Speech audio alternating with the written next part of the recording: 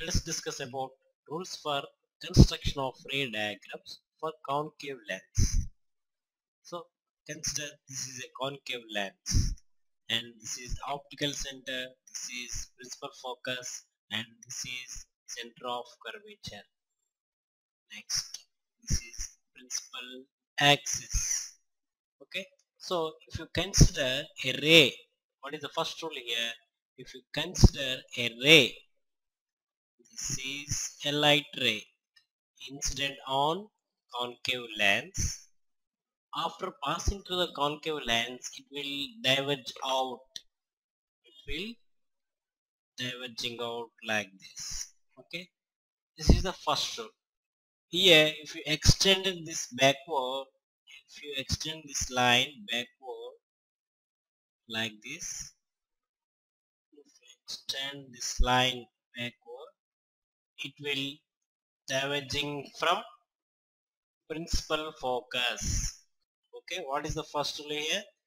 Ray is traveling parallel to the principal axis. Parallel to the principal axis. After passing through the concave lens, it will diverging out. Diverging out. And if you extend to backward this line, means if you producing backward this line, it will appears to come from, that means diverging from principal focus. Principal focus. This is the first condition. Diverging out and it appears to come from principal focus. Okay.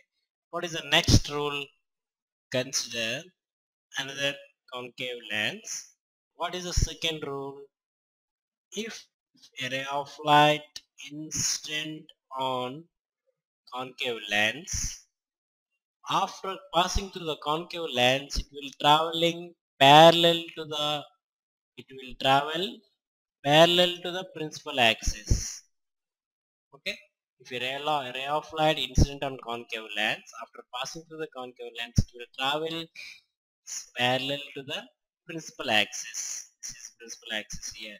And if you extend this line like this, it will traveling along the principal focus. If you extend this incident light, it will appears to traveling along the principal focus. Okay, that means any ray of light traveling along the principal focus of a concave lens, after passing through it, will traveling parallel to the principal axis. It is traveling parallel to the principal axis. It is appears to traveling from principal focus. This is the second rule. What are the rules here? First, it will appears to traveling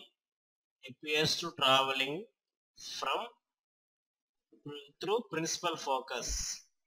Okay, in this case, after passing through the concave lens, it will travel parallel. After passing through the concave lens, it will travels parallel to the principal axis. Okay, this is the second rule. Okay, next, what is the third rule? Consider another concave lens.